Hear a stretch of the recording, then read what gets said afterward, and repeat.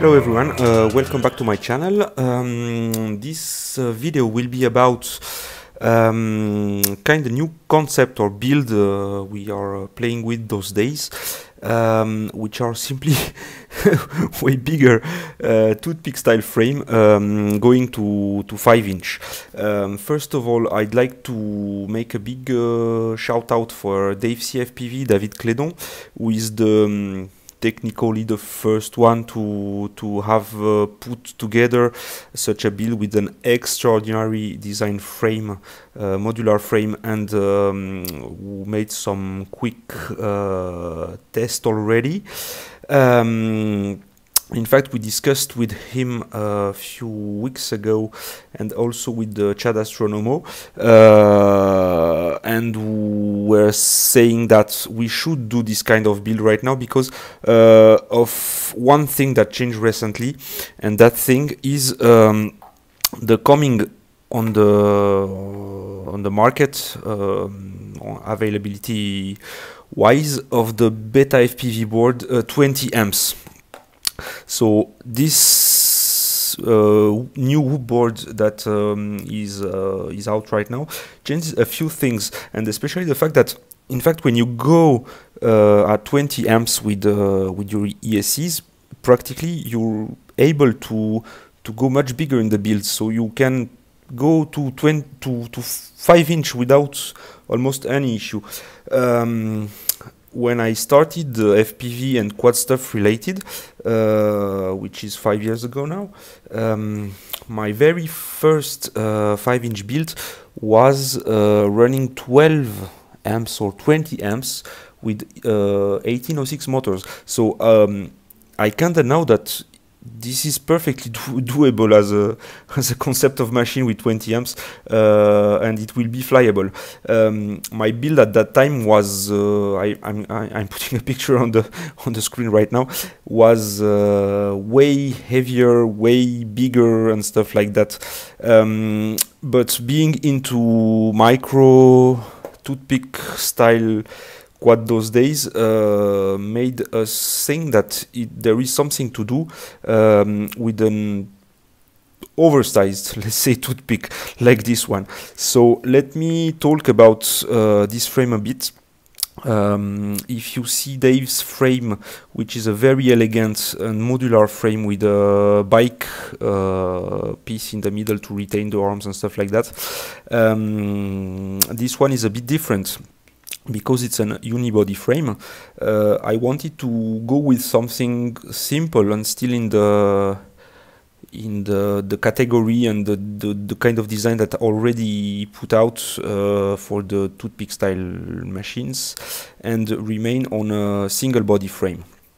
It's not necessarily the best solution, because at that size you have to, when you order one or something like that, you have to fit the whole thing in the box. So the whole thing being 200 millimeters wide, it's not as common as something that can be disassembled and put in a small bag. Except that it's about the same weight. This one is 35 grams of carbon in 5 millimeters thickness. And what can I say about it? The motor mount is three hole going from 12 millimeter to 16 millimeter, so you can put big motors on it.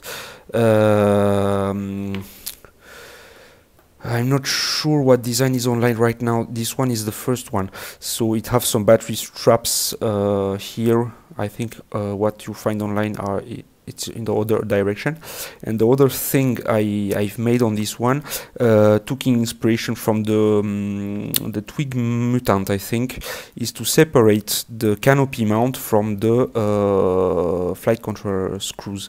So basically, you can put a lot of things, not so much inside the frame as the FC, VTX and stuff like that, and the canopy covers it, but is not on the same mounting point. So from a structural point of view, it may be better, even if it adds a bit of material here to add the standoffs and the screws here.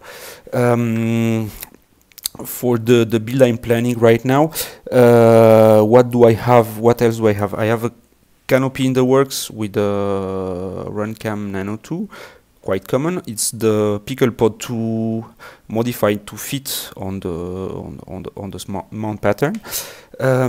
For the motors, I get some X Nova 1804 31 kV, which is the lowest kV you can get for this one. Motors is a separate topic, and I come on it a bit later. Let me just show what I'm gonna put on it. And the beta FPV board, which you can see is the same as the 12 amps or something like that, with the Ichi Nano VTX and the Crossfire Nano. I swapped the connector for XT60 with a capacitor solder here. It's a 4S capacitor that I use on my classic 4S build, freestyle builds. And that's about it, because it's still like a whoop, so very few components that you put together and just send it.